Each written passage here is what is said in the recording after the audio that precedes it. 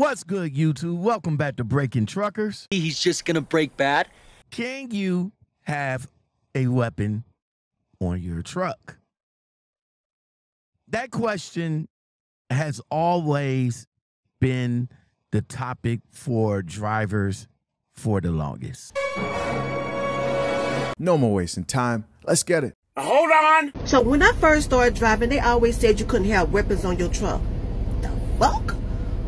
So if I can't have a weapon on my truck, how am I supposed to protect myself? I'm supposed to throw this pilot cup at somebody? Is that gonna help me? Now, rules are supposed to be broken, but I feel this way about it. If I'm out here on the road by myself, you gotta do what you gotta do to protect yourself, right? Just like you do when you at your house. This is my house.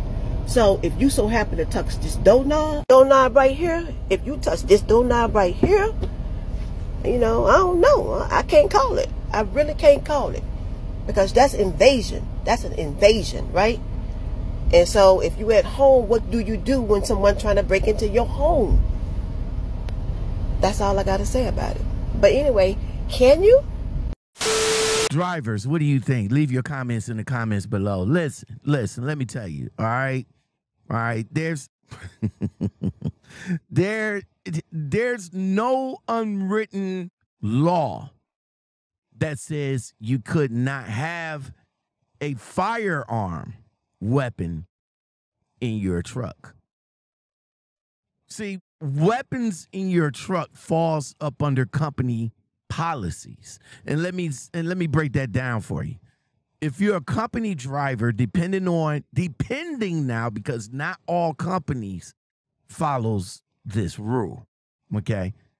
But if you work for a mega carrier, and I'm saying a mega carrier, then yes, they have rules and policies against you having a firearm weapon on your truck. Is it a law to not have a weapon on you, on your person in the truck? No, there isn't. But I will highly suggest that you look into the laws of the states that you're going in.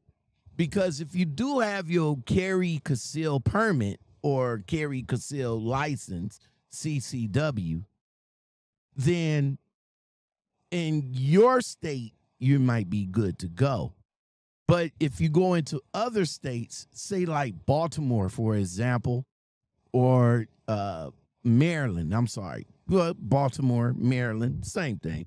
For example, then they might not recognize that CCW for you to lawfully carry and conceal your weapon or keep it in your car. Now, you just have to follow the states where you can have your weapon in a commercial vehicle.